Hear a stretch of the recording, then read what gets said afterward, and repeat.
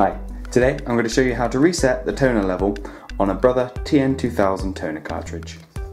Now if you're refilling the toner cartridge, you'll want to pop off the plug at the end here, tip out the old toner, pop in some fresh. But today we're going to concentrate exclusively on resetting the gear on this end, which is actually this little bit here.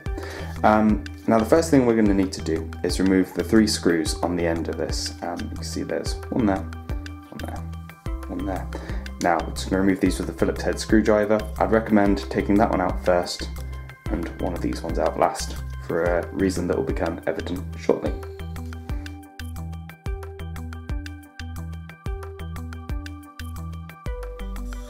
Now, the reason I recommended removing one of these screws last is we need to keep a close eye on this little bit, the gear I mentioned earlier. Take the last screw out. Now carefully remove the faceplate. It should slide straight off, and then tip it upside down so you can keep hold of that gear. There we go. As you can see, the gear should stay in there. It can fall out quite freely, which is why I recommend turning it upside down. Now this is removed from the cartridge, we can turn it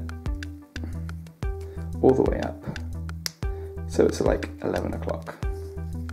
Right, so with that like that, you will now be able to freely pop it back onto the cartridge. Very careful, make sure it doesn't drop out. Bang. Now with that done, we can just pop those 3 screws back in.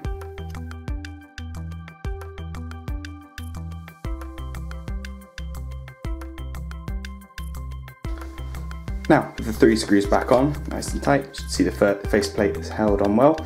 That lever there is a physical check your Brother printer does, and now it's back there. As far as your Brother printer will be concerned, this is a full toner cartridge, which will either give you a little bit more use out of it if you haven't refilled it, or if you have refilled it, you get the full use out of it again. So I hope you found that useful. Thank you. Bye-bye.